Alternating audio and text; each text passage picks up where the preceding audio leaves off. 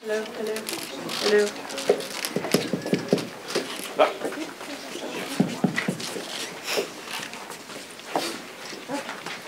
We got a lot. Yeah, we got a good amount. If you guys want to start, go ahead and go down the line and just introduce yourselves and say what your film is. Hi, I'm Leonel Fernández, and I'm the director of The Perfect Fit.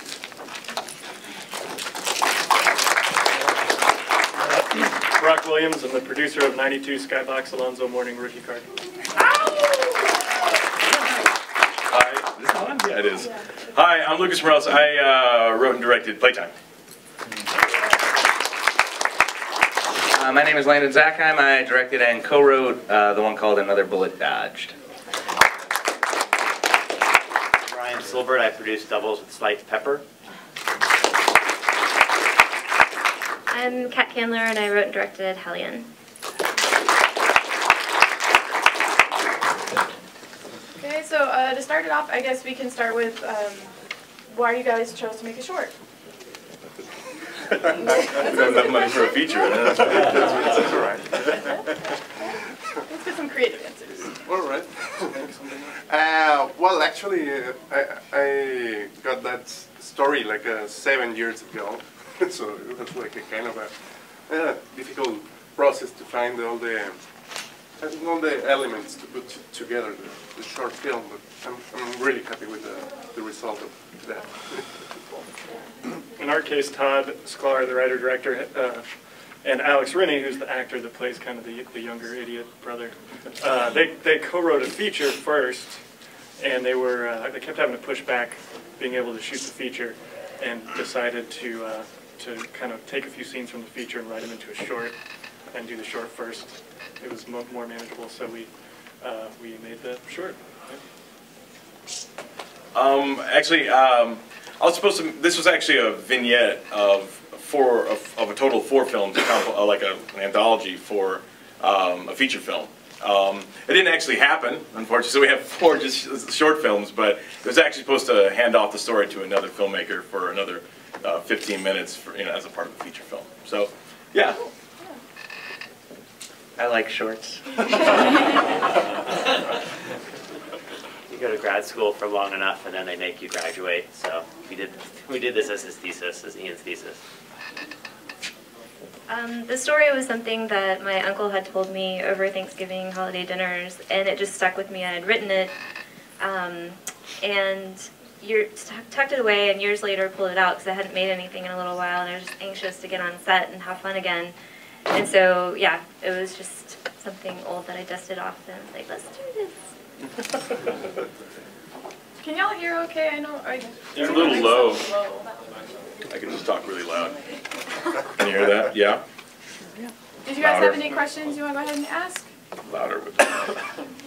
I guess some of you brushed on it, but I guess more specifically where the story came from and where, I guess, how you got there. You want to take this one? No? I'll go first. So I didn't know what we were going to do. I'm not German and I don't speak German, so I was in Germany and I had to make a German film. A lot of German in there. And we went over there as part of a collaboration between UCLA and another film school called the IFS, which is the International Film School of Cologne.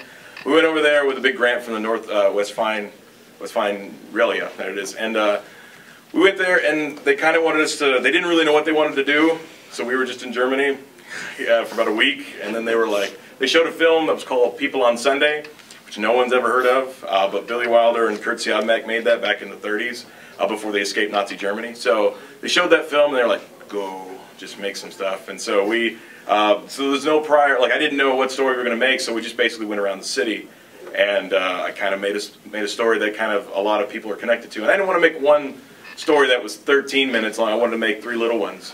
And it's very Slacker-esque because I'm very affected by Texas filmmakers, and so yeah, being a Texas filmmaker in Germany, I was like, well, let's do this, So it worked out pretty well, and we wrote it in English, and then we translated it to German, and yeah, they did really great. Another Bullet Dodge was kind of a direct response to a short that I made a couple years ago called Delmer Builds a Machine that played here and some other places, and that was a 2.5-minute, very quick 3-gag comedy And it was one of those things that as I watched it play, I noticed that it was either you laughed in certain places or you didn't, and then it worked or it didn't. And I started to get much more interested in trying to explore the idea of the way audiences interact with something that you make. So I was really trying to make something that would say more about each viewer who watched it than it would about the film itself, based on anyone's individual reaction. And so that sort of was the main guideline going into it. And I know I really wanted to do something that relied on actors, and that was set in a contemporary setting, and that had to deal with just honestly portraying the way that people can behave towards one another in a way that may be unpleasant, but at least would be meaningful to me. So that's sort of where things started steamrolling from there. Yeah, I mean, like I said, this was for the NYU grad film thesis that Ian did. Ian's Trinidadian, so he just wanted to shoot something in his local town. He's also Canadian, so he thought if he went back to his local country, he could execute something similar to what you're saying, Landon. It's like with local actors, just do something like really on the low and see where it goes, because that's. Ian also teaches at NYU. I think he's seen just a ton of shorts over the last 6 years, or whatever amount of time he's been teaching there. So he, I think he saw what works in shorts, which is, you know, the performances, and that's, you know, what he wanted to do, is structure something around good actors. So I think he did a good job. My 3 uncles had set fire to my grandfather's Jeep in the front yard when they were real little, and so the story goes that he drugged each one of them in for their punishment, and it didn't come out till they were adults, like what actually happened in there, because they weren't allowed to say like what happened. And so I love that nugget of a story, and thought it was just so full of drama, and yeah, and that's all.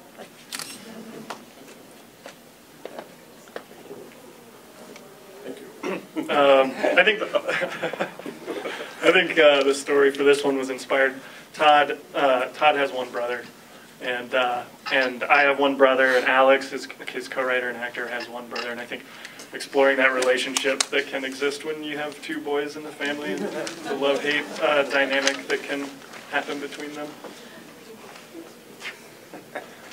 Well, in my case, it's always struck me the fact that some people have like a really odd jobs and kind of lonely jobs or isolated jobs.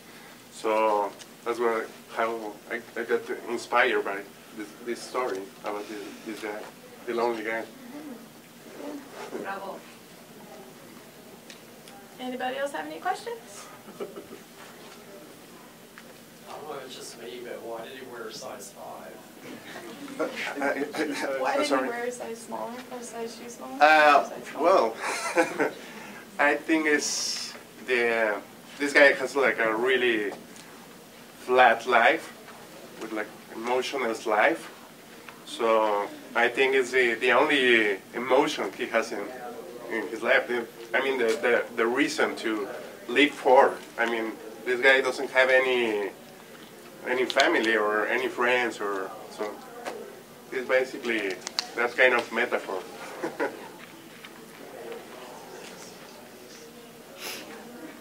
Okay, totally off the wall sort of thing, but the umbrella to the head thing, did that just spontaneously come to you? Or? That was, Todd wrote that into the script, and I don't really know where that came. It probably came from something that he actually did, or that his brother did to him, or one or the other. Also, Todd and Alex, who co-wrote this, have a very brotherly relationship, and they're always doing stuff like that to each other, so I would imagine that came out of real life.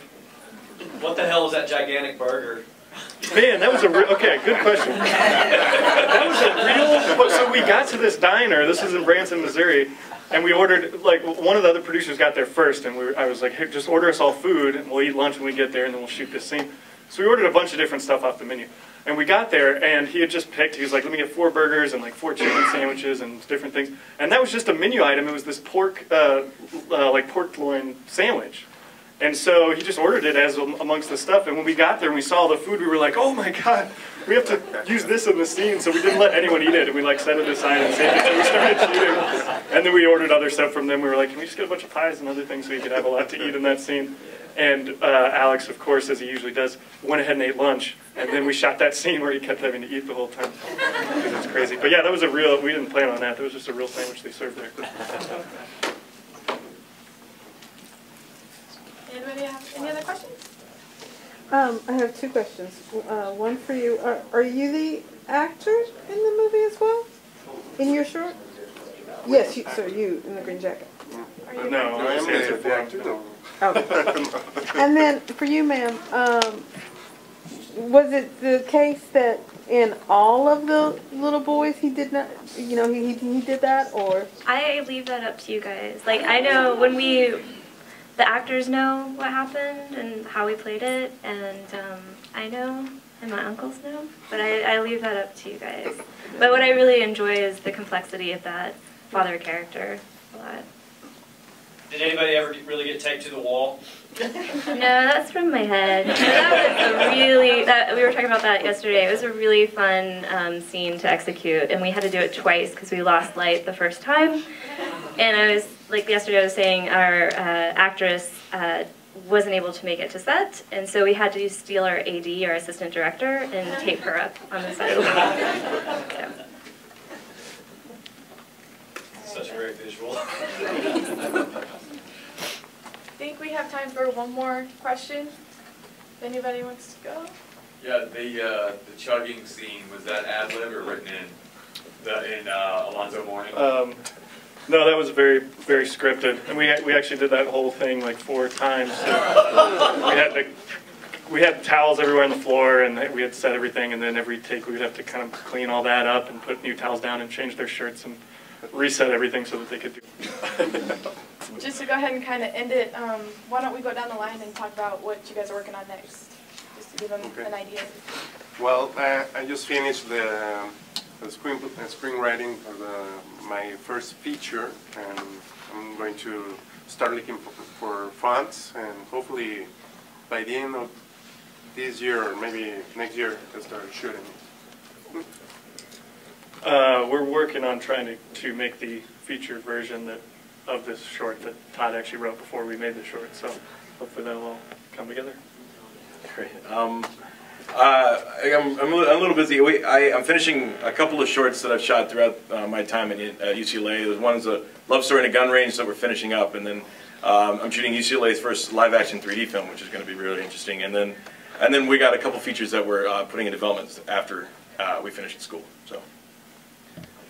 I just did this, just shot this short for a transmedia company that I'm really curious to see how that's going to turn out, where you use phone and email technology in conjunction with web series. Learn how to make a difference and celebrate the Earth at Earth Day Dallas 2012.